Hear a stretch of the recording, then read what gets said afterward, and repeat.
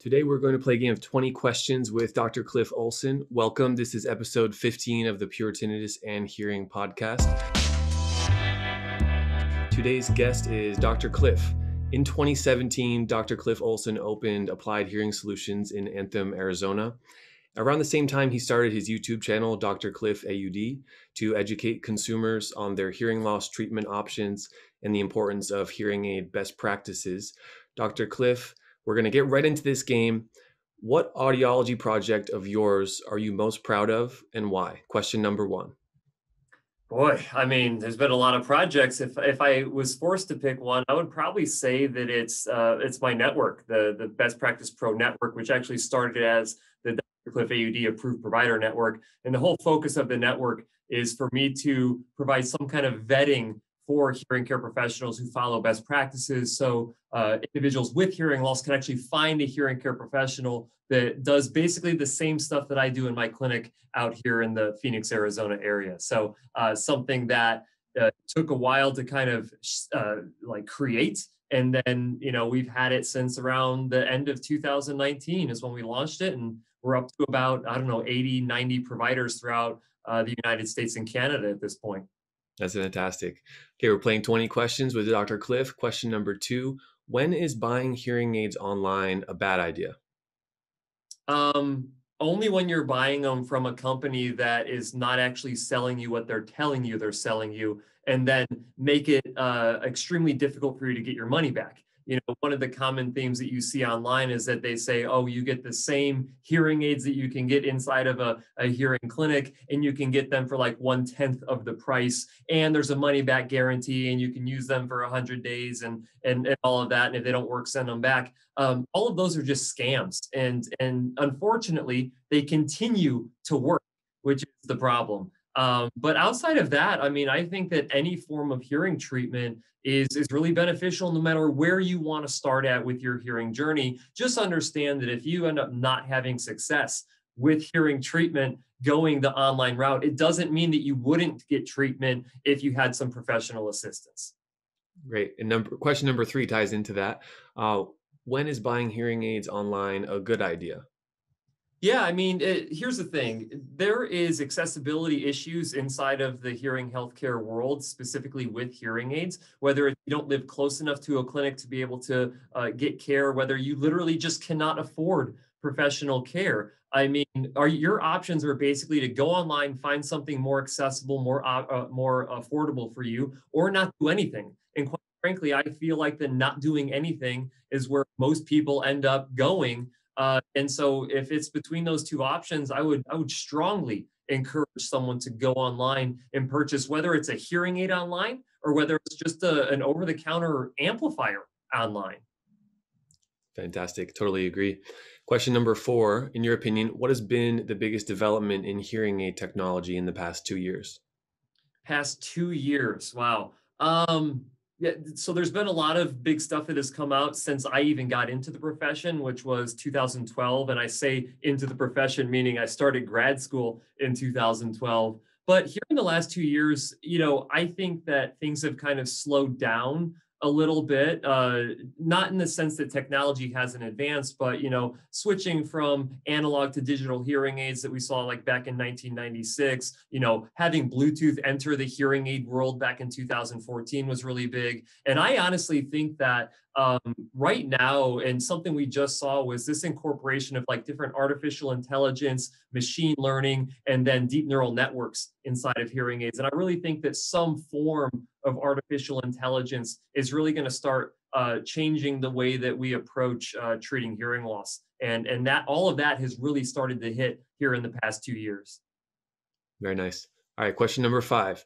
If you had a family member, aunt, uncle, mom, dad, grandparent, who needed hearing aids, what would you recommend to them? What kind of devices, if they came to your clinic, what would you recommend to them? Man, really depends on which family member it is and what they found to be important. Because that's the thing. Everyone wants to know, oh, well, Cliff, what's the best hearing aid out there? And I always answer the same way. It depends on what your wants and needs are. So, to kind of pigeonhole one of my family members into a certain brand that might not work for somebody else in my family, I would have to say I literally have no idea. Yeah, and that brings in the importance of being able to talk with a professional to get these questions answered because there's so many factors at play. All right, we're 5 questions in. It's 20 questions with Dr. Cliff, 15 more questions to go. This is fun. We wanted to do this new style of engagement on this podcast episode. So, question number 6, Cliff, how will the Over-the-Counter Hearing Aid Act affect the hearing health industry? And if you could give us a little context of the Over-the-Counter Hearing Aid Act too. Yeah, so Over-the-Counter Hearing Aid Act is something that was signed into law back in 2017, and then we were expecting to see guidelines, in 2020, released by the FDA to kind of outline what an over-the-counter hearing aid is. Because to be quite honest with you, even like we have no clue what an over-the-counter hearing aid is. Now we have context of what an actual hearing aid is, what a direct-to-consumer amplifier or hearing aid is at this point, but we really don't know specifically what the over-the-counter hearing aid category is defined as.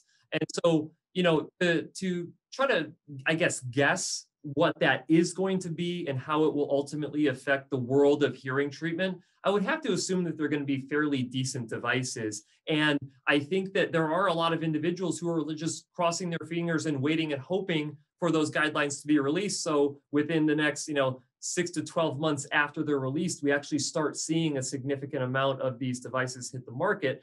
And so, kind of like I talked about before, individuals who want to treat their hearing loss but have accessibility and affordability issues, that's really who these devices are geared towards serving. And so from that context, I think it's really good for overall hearing treatment. That also could be potentially a stepping stone to actually going into a clinic and getting professional care, kind of get your feet wet, so to speak, before jumping in to the deep end of the pool with full on treatment. But I also think there's a double-edged sword side of this, that there's potential that people could think that an over-the-counter hearing aid would be completely suitable for their hearing loss, and then they don't have success with that device and that no treatment will help them, which usually is not the case. I mean, when you start looking at no matter what type of hearing loss somebody has, there is always a treatment option for it. So whether it's a conductive loss that you have, a bone anchored hearing aid, a traditional sensorineural hearing loss that requires hearing aid to help benefit. If you have really poor word recognition ability with a hearing aid, you start looking at cochlear implants. If you don't have an effective auditory nerve to send sound from your cochlea, your hearing organ, to your brain, there are auditory brainstem implants. So there's always a treatment option. The question is, are you going to try something without having any, expertise in the area yourself and call it quits if it doesn't work for you? Yeah, it's the Over-the-Counter Hearing Aid Act. We had Dr. Amin Amlani, PhD, who was on one of our earlier episodes. He predicted that due to COVID, the delay for them releasing the guidelines, that he predicted it would come out around this time next year, early 2022. So we'll monitor that and see what's going on there. Question number 7, Dr. Cliff, what is the difference between currently available hearables and the soon-to-be released over-the-counter hearing aids? And additionally, when there are over-the-counter hearing aids, do you think they'll be labeled as such, and will there still be online hearing aids sold that don't meet that criteria, or will it regulate everything that if it's sold in that capacity, it has to meet that criteria? Yeah, I mean, first and foremost, I don't think from a regulatory perspective that there's going to be a whole lot of change. I think that the OTC hearing aid is kind of more of like a buzzword, and there's going to be companies that try to cash in on that buzzword. But I don't think you're gonna have a hearing aid that's massively different than what you can actually get already online. So, and we already know that the FDA isn't doing anything to really stop companies from saying that they're selling over-the-counter hearing aids right now. In fact, anytime that a company is brought to the attention of the FDA, and I've seen this personally, they send out a letter saying, "Oh, well, we already sent letters out to the manufacturers telling them they couldn't." But basically what that means is like, well, yeah, they're doing it, but we're just not going to enforce it. So, I mean, it's everybody's best guess as to what will actually happen, what these devices will look like. Will they be any different from a hearable or not? Yeah, totally with you. And question number 8. Let's say a patient comes into your clinic or any clinic here in the US and they agree that they need hearing aids to treat their hearing loss. but their budget is only around a maximum amount of around $2,000, $2,500. How do you counsel that patient right now, given that there are online options, but there are also affordable hearing aids from a clinic, and there are other options through donation, et cetera? So how do you counsel that patient? Yeah, if you have $2,000, you actually have a better workable budget to treat your hearing loss professionally than you really think that you do. I guarantee you that in every like major city in the at least North America, that there is a place that you can go with $2,000 and get legitimate hearing aids and have those hearing aids fit professionally. Now they probably won't come with an exorbitant amount of follow-up care. You won't get the best hearing aids in existence, but you'll probably get better devices and perform better with those than what you could if you're just trying to find like an over-the-counter type amplifier, right? So I would say that there's plenty of options. Now, inside of my clinic, specifically speaking, this is one area that we don't really serve as much because there is such a demand for people who want the absolute best when it comes to hearing performance. And unfortunately, that does require a lot of time from a hearing care provider, which is what we do. We spend a ton of time with patients just getting their treatment exactly right. But it doesn't mean that you can't have $2,000 go a long way in terms of getting you some quality care. Amazing. That's great. All right, we're going to switch it up to your YouTube channel, Dr. Cliff AUD. Question number 9. Cliff, what do you believe is your most underrated YouTube video? Underrated YouTube video, man, boy. Let me think here. It's the funny thing is I've got like over 400 videos at this point on my YouTube channel, and to try to kind of pick the one of the worst performers that I think is one of the best videos is hard to do. Like the ones that I talk about, reeler measurement, those are the ones that get all the fanfare, right? Because it's something that's very specific to help you improve almost immediately when it comes to hearing performance. But the funny thing is that one of my worst performing videos is the "What is an audiologist" video, Yeah. which is kind of funny, but like I think of that as an incredibly important video for you to actually understand what is an audiologist, what makes them different than other types of providers that are out there, both in the medical world and non-medical world. And yet nobody's searching for what an audiologist is. So it seems like we have a lot more work to do there. Yeah, personally, I've been really inspired by your progress and your history with the YouTube channel. I remember a few years ago, first learning about you. I even used your video to help educate one of my patients while he was waiting in the office for me working on his hearing aids, to simply watch your video instead of just wait and do nothing on his phone. So, from even years back, thank you for making all of this amazing content. Question number 10. I think this is related to your YouTube presence. What is the farthest distance that a patient has traveled to see you in person in Arizona? Um, I don't know the distance, but Bermuda is so when someone has they have their permanent residence in Bermuda and which I don't know, thousands of miles away, requires a flight and all of that to come out and see me. I have had people from overseas in the sense of like Europe come and get treatment from me, but they were relocated, to the United States, or they're here on vacation. I wasn't the primary reason they were coming, but we're starting to see a lot more of that. I get people who travel in long distance to see me very regularly at this point. Yeah, it's pretty fascinating, the reach of YouTube and how these videos are reaching so many people, that there's a family in Bermuda that says, I want to see this guy and I want to treat my hearing loss. It's pretty cool. Okay, question number 11. What was the hardest thing about starting your new audiology clinic and more recently moving into an actual new physical location? Boy, the hardest thing about it is just sticking with it and dealing with all the mistakes that happen along the way. Some mistakes that are your fault, my fault. Some mistakes that are the fault of maybe the contractors and the people that you hire to do it. But the project was supposed to be like a 5-month project. It ended up being like a 14-month project. So I mean, it's just just sticking with it the whole entire time and not letting it affect your day to day from treating patients in a clinic. But just a quick shout out to my wife, Ashley Olson. If it wasn't for her, I still would not be in the new clinic. So if she didn't kind of clamp down on the contractors and make sure everything got done the right way, it probably still wouldn't be done. That's really nice. And I appreciate, as a viewer of your channel, right? I appreciate how you brought in your family, how you brought in Ashley. And everyone loved those videos. I think people like to learn about the person, Dr. Cliff, not just the professional. So that was really nice. Okay, we're playing 20 questions with Dr. Cliff. Next question, question 12. Do DIY, do it yourself, earwax removal kits work? I know you've reviewed some of the most popular ones. They tend to get a lot of views on your channel. Do those kits work? Man, I can't get them to work very well, if at all. I don't know what it is. Like, trust me. So everyone thinks I'm super biased against this because we do professional earwax removal in the clinic. And, you know, there's not, I mean, I think doing earwax removal is fun to a degree, but by no means do I make like a killing on it in terms of financially. Like I couldn't support my family on the earwax removals that we do in the clinic. And so, anytime I do a review of like ear candling or, the Wax Blaster 5000 or whatever that's called, right? And then, doing like the visual otoscopes where you can go in and dig your own earwax out.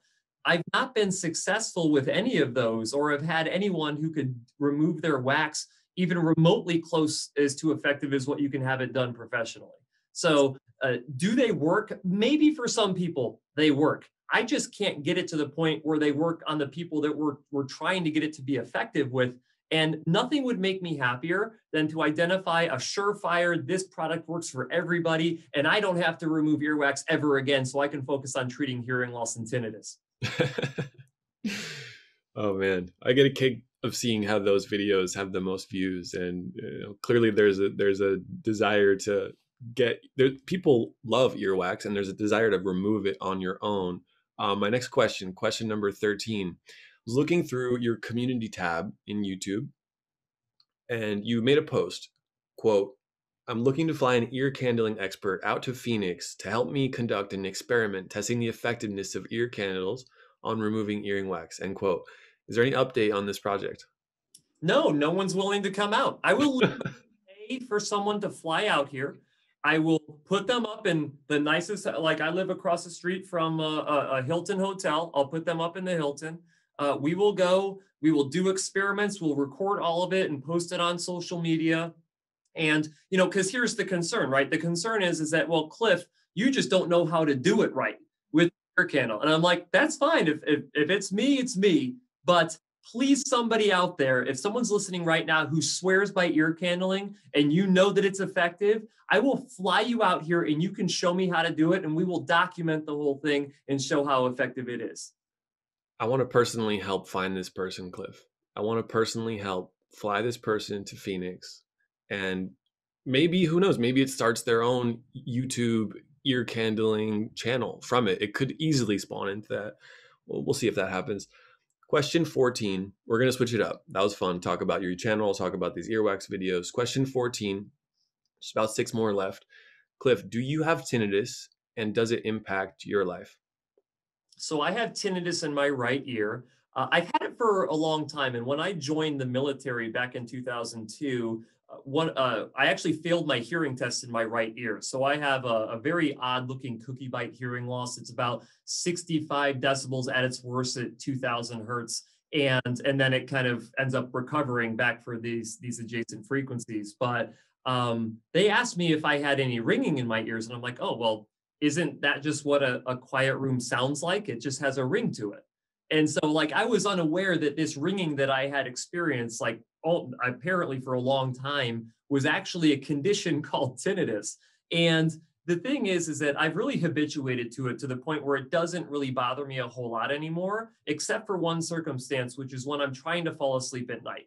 If I'm trying to fall asleep in a completely silent room, that doesn't have a lot of other noise or sound going on in it, that ringing gets so loud that I'm just like, that's the only thing I can focus on. So I consistently do a couple things. I sleep with a fan on when I'm at home, so the sound of the fan really drowns out the sound of the tinnitus really well for me. And then I like using the sleep buds as well. So the sleep buds are a product by Bose. They will generate different types of sounds, nature sounds, other types of sounds that can drown out the tinnitus as well. I like to travel with those. It broke my heart when the first version of those got discontinued, and then I was like the most excited person in the world when the second version of them came out that fixed a lot of the kinks with the first one. So it has affected my life, but through careful management of it, it doesn't have a negative impact anymore. Thank you so much. And for anyone listening in the pure tinnitus community, those Bose sleep buds, and there's now a new generation, that's something that I learned about through your video, Cliff. And that's something that I'm happy you're bringing. If anyone's watching, do consider incorporating that into the nightly routine, the sound therapy options for how to manage tinnitus at night. You mentioned your military experience. Question number 16. What is one lesson you learned from your years in the military that maybe affects how you communicate with patients today? And I've actually said this before. My military experience, I served as a Marine Corps Scout Sniper, and everything about what you do as a Scout Sniper is about fundamentals and precision. And that translates very heavily into the field of audiology. And I don't care which area you specialize in inside of audiology. I happen to work primarily with hearing aids, adult amplification. But there are certain fundamentals that we should be following, and those fundamentals are best practices, right? Those procedures that we do that have been shown by research to achieve the highest level of outcomes for individuals using amplification. And the other side of that is the precision in which you apply those fundamentals, apply those best practices is very critical. Military, if you don't follow the fundamentals and you don't follow those fundamentals with precision, people die. If don't follow the fundamentals with precision in audiology, people do not achieve their highest level of outcome, and sometimes they achieve no benefit at all. So I would say that those are really the core things that I brought from my military experience into my profession of audiology. Yeah, that's great. Question number 17. Is there anything you have done in audiology that has pushed you out of your comfort zone? One thing you've done really well with your blogs is show your human side, that you're not simply a doctor who only talks about technology, that you have personal life, that you have emotions, that you have challenges, you have frustrations. So this question here, I feel like we'll get into some of that. Is there anything in audiology that has pushed you out of your comfort zone or towards the very edge of your comfort zone? Boy, one thing I've learned about myself is that I don't confine myself by my comfort. I make mistakes when I treat patients. I learn from those mistakes. In fact, I even tell my staff that there's no such thing as a mistake as long as you learn from it, right? They're all learning experiences. And so, through my upbringing in audiology, I mean, I had an opportunity to see a lot of different aspects of audiology, from the vestibular balance side to cochlear implants to other surgical procedures to correct hearing loss, to amplification with hearing aids, to dealing with and managing tinnitus, working with veterans, working with children, working with adults. And I would say that every single one of them pushed me outside of a relative comfort zone, but that's how we learn and grow. And the one thing that I learned from all of those different areas of audiology is that there are some amazing hearing care professionals who are working in all of those realms. And I need to let them do their thing, because I have one singular focus that I've identified as a strength for me. And that's particularly working, with hearing loss, working with the hearing loss in adults, and working particularly with adult amplification. And so, all of the areas that I felt uncomfortable with, if I feel like I can't perform in those areas as well as other individuals, I need to kind of stay in my lane. Really nice. Yeah, this idea of the comfort zone, it's very relevant to tinnitus, because those who are really challenged by tinnitus, bothersome tinnitus, maybe would consider themselves suffering from tinnitus. There's worries, there's concern, there's anxiety, there's fear, there's a lot of unknown. So that comfort zone of reaching that edge, trying something new, pushing ourselves to a degree, very relevant in the work that I do. So thanks for sharing that. Question 18. We have a few more questions here out of these 20 questions with Dr. Cliff. Question number 18. What is your hunch or what is your analysis of the research about the long-term effectiveness of pharmaceutical drug solutions to regrow outer hair cells? You can mention frequency therapeutics or any other relevant research.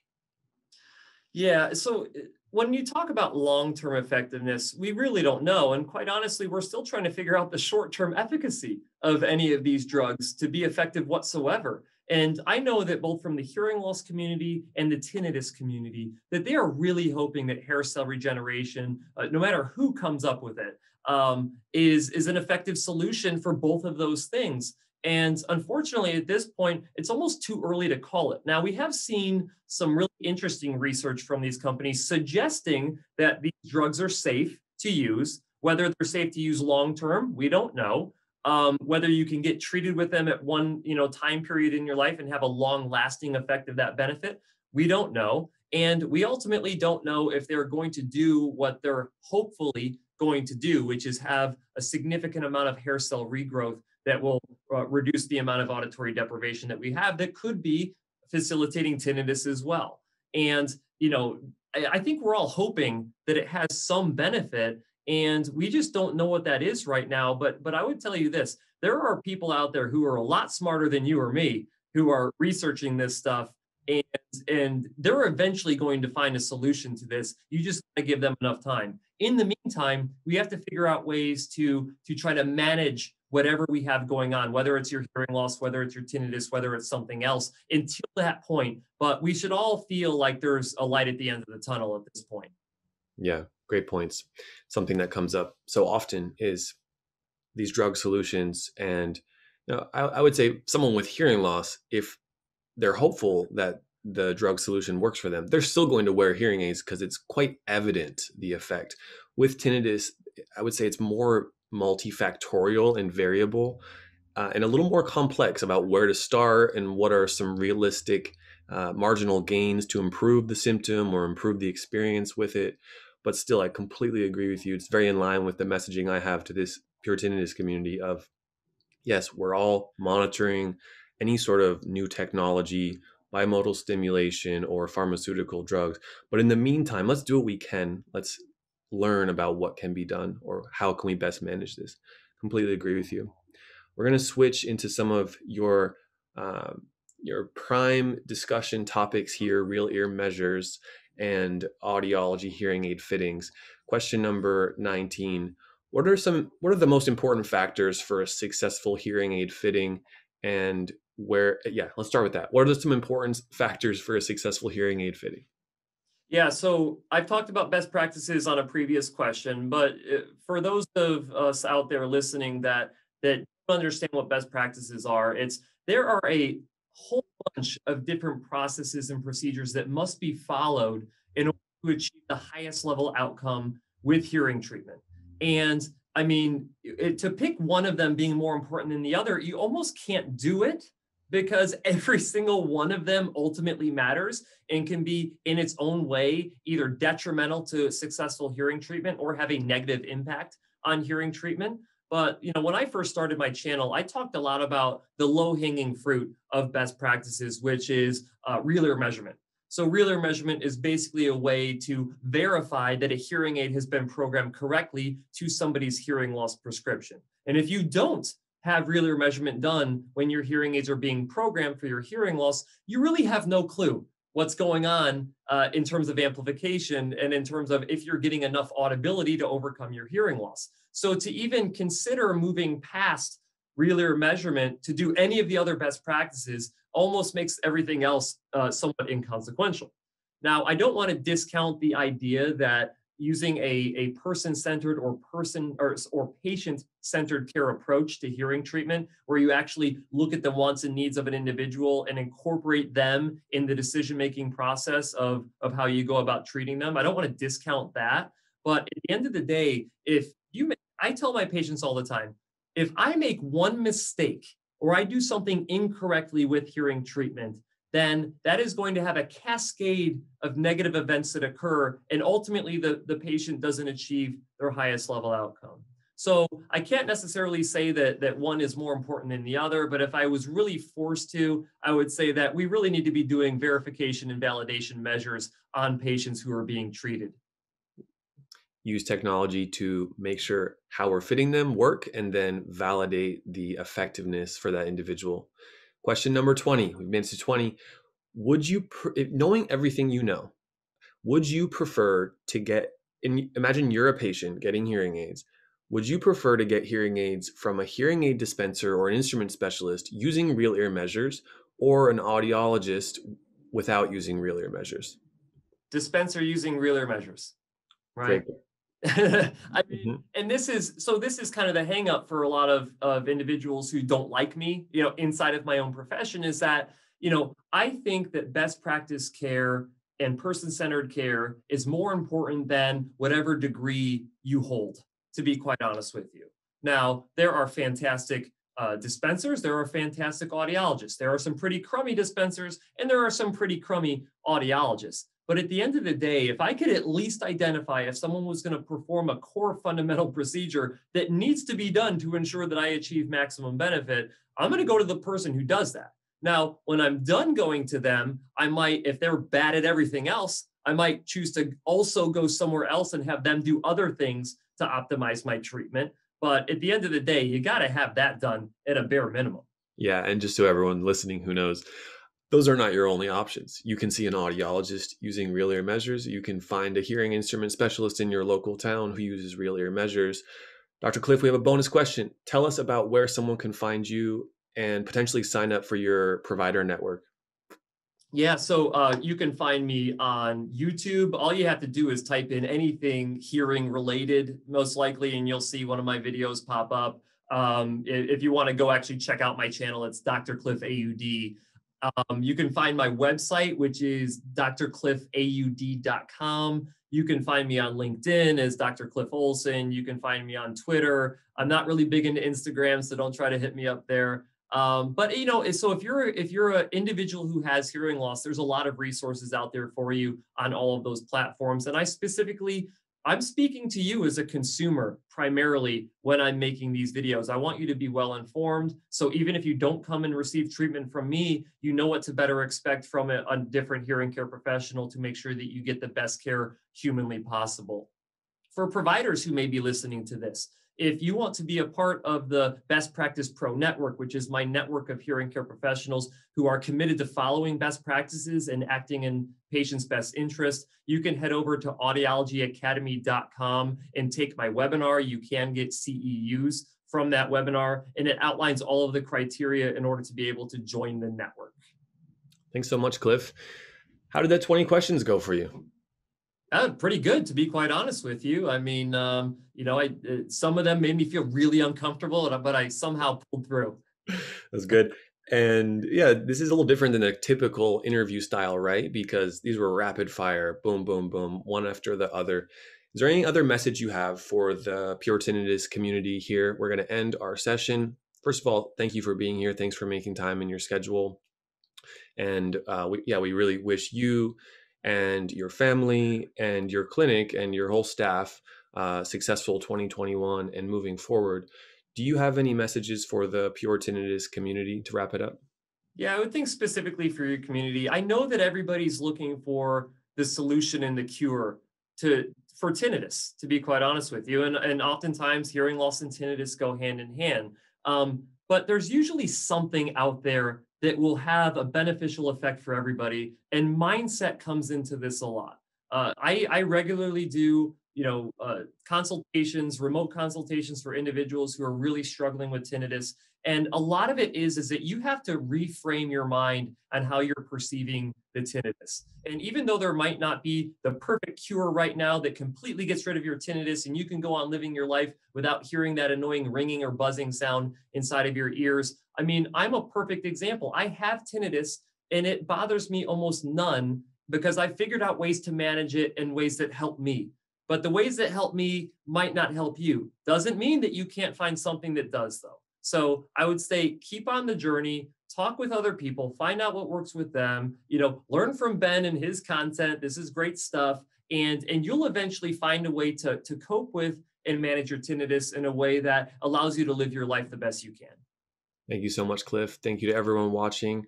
Make sure to subscribe if you're listening to this podcast. Comment if you're watching on YouTube or Facebook, and I'll do my best to respond personally. Thanks again, Cliff. Thank you.